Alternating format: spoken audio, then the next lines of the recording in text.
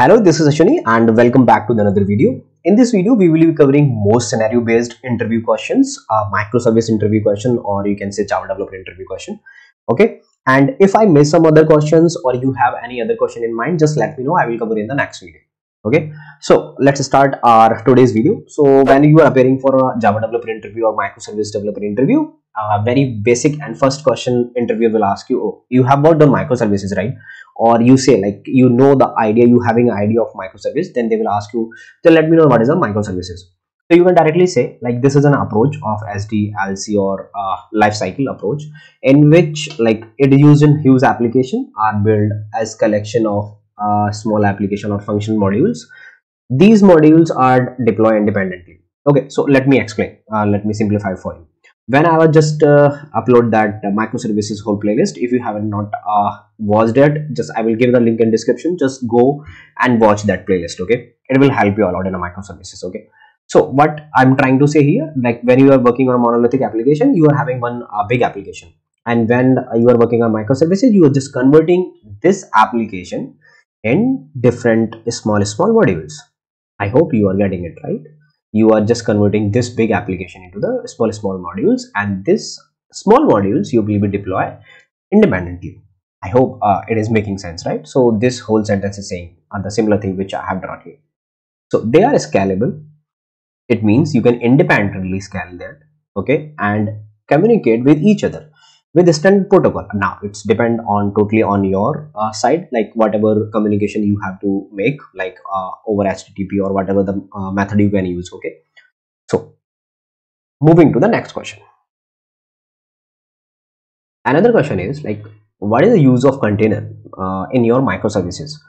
So whenever the container word come in a picture, you just go to the Docker and all, right? Docker. I can ask this question or similar thing, like how can we use Docker and Kubernetes in terms of microservices?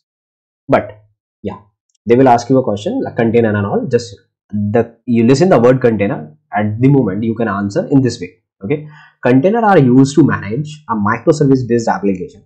This is a very basic approach. Okay, do not follow the exact bookish language. They are easy and effective.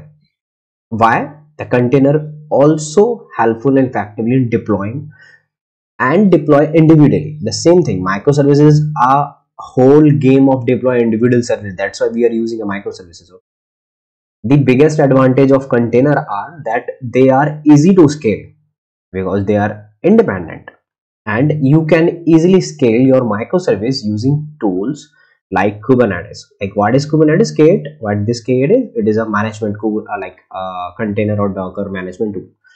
Okay, which can manage container at a scale. Okay, container also make deployment uniform. For example, you can deploy a microservice written in a Java or any other language in the same way. So doesn't matter if you are just written your microservice, just say in Python or .NET, whatever language you have used to develop your microservice, you can manage or you can scale, you can do monitoring, you can do anything whatever you want with your containers.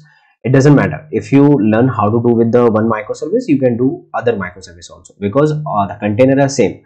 This Kubernetes understand the language of container, doesn't understand language of your Python or Java or Ruby or whatever language you are using. Okay, perfectly fine. Now moving to the next question. So my next question is like, list a difference between monolithic. Okay, this is very important question. When you say like you have worked on monolithic and microservice architecture, so this is very important question. So monolithic and SOA, because right now what happened, like a lot of project using SO architecture, like service oriented architecture, and we as a developer, when we start career, or people like feel this is a microservice architecture because initially you don't have that idea. So what is the difference and what these are? So let's see. Monolithic architecture, okay, all software component and application assembled in one package tightly, and we can deploy as a single application like this. Okay, this fine, perfectly fine. Is as a Java application you build at home. This is a monolithic architecture. Okay, and service oriented architecture is a collection of service that communicate with each other and simple data passing or activity coordinate. So what does it mean? You just make one service, you make other service, you make other service, you make other service, and you are communicating with each other with the help of some REST API or whatever you want to use, whatever the communication model you want to use. It totally depends on you. I'm not talking about a communication here. So that is called a service oriented architecture. We are not using any discovery service. We are not using any other service with the other component with related to the microservice. Now let's come to the microservice, our favorite part. Microservice architecture is a collection of small functional modules. This is not a service. This is a modules which you have convert your monolithic architecture, monolithic modules. You can put 2-3 modules. You can put like many modules in one microservice. It totally depends on your architect, or you can design. These functional modules are independently deployable and scalable. Okay, understand? Target specific business goals and communication with each other and over a standard protocol. I hope you are getting it. It's saying, okay, these can deploy independently and they can communicate each other. They are totally free with that. Okay, so I hope you are getting it right. What is a SOA? Sometimes people ask directly, they neglect the monolithic and they say what is the difference between SOA and this microservice architecture. So be ready for it. Now moving to the next question, describe the like circumstances under which you would use Netflix history. So this is very important question. Okay, before you say like you worked on microservices, just be prepared for it if you haven't used this. Okay, because in microservice very common pattern is like you will always be ready for a fault tolerant system. Okay, because history, let me tell you the very basic first, then we will go to the definition. It is a like fault tolerant system. When let's suppose your microservice failed somewhere, then you will give some alternative code to run. So history will run that code. Okay, that's finished. Now go to the definition. It is a commonly expected that fact that history also known as error tolerance system, that I told, right? Fault tolerance system and latency library. Okay, the main purpose of history is to make sure that isolate the access point. Okay, on the other hand, with the help of these access point, remote system can easily reached. It also makes sure that restrict the wide shed. Okay, now use of third-party library as well as services in this manner, it ensure that application run effectively, because you don't want the termination, right? Unnecessary termination. It also quite effective in preventing the failure that frequently take place in a distributed system, because microservices, when you are using a microservice, right, that will be a distributed system and you have to providing that failure tolerance system, right? Failure system that frequently occurring by having a like error in some code or logic that are quite complex in nature.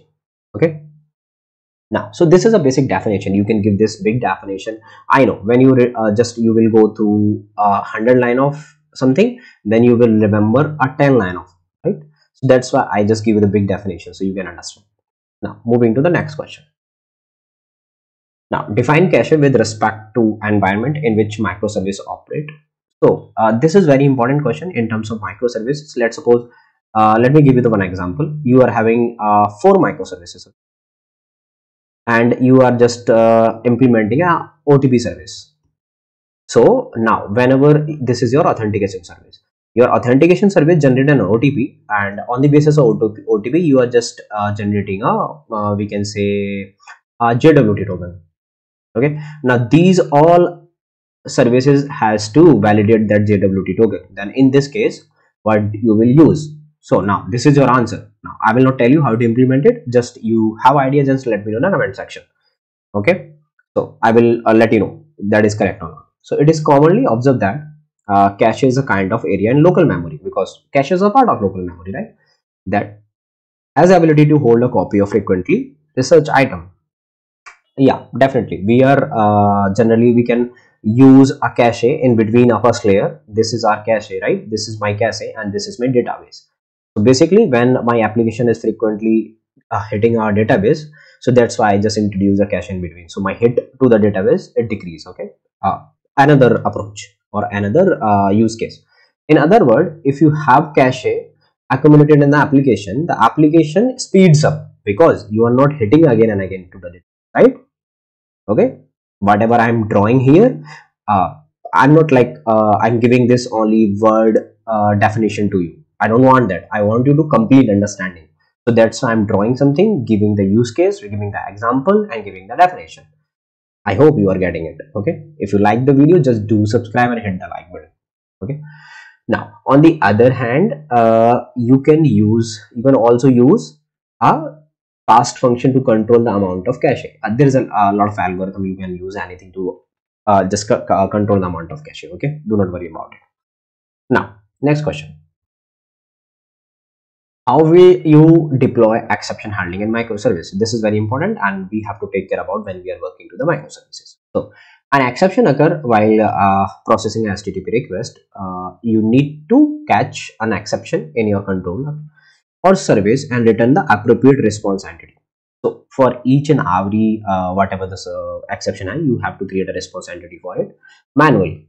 Okay, and here are some thumb rule about the exception handling. This you have to remember and take care about it when you are deploying a microservice. Okay, so add response status to your exceptions that you write. Perfect.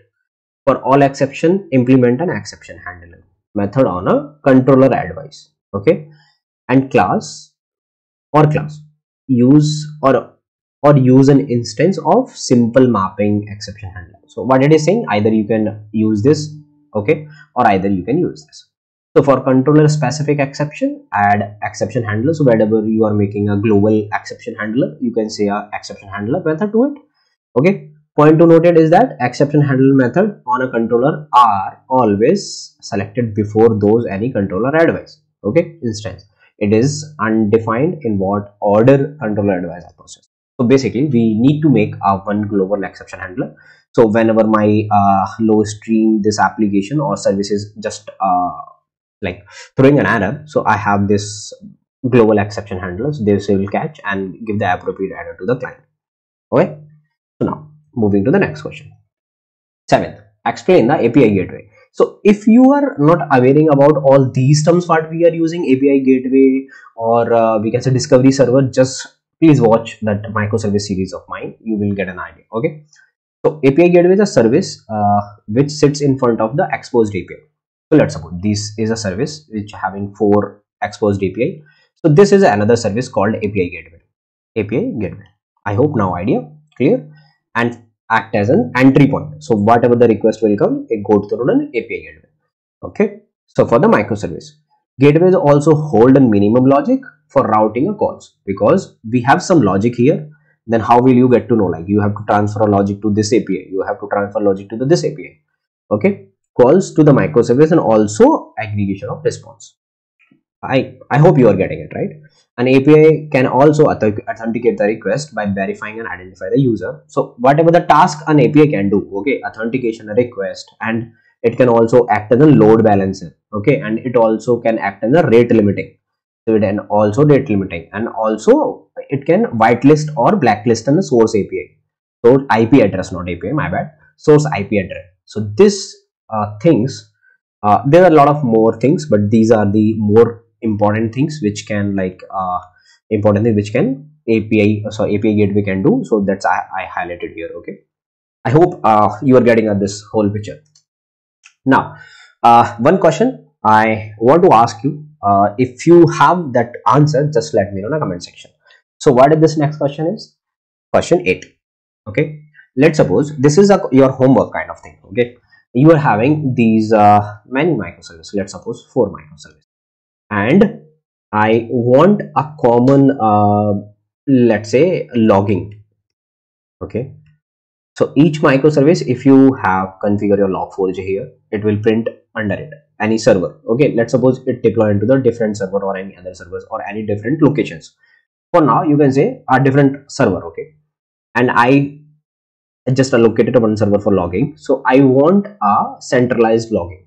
Okay, so how can you do that? Okay, so this is your question, this is your homework. So thank you for watching this video. Okay, if you like this video, do hit the like button, do subscribe. If you are enjoying the video, just let me know in the comment section and say something good. It motivates me to make these videos. Okay, I will see you in the next video. Take care and bye bye.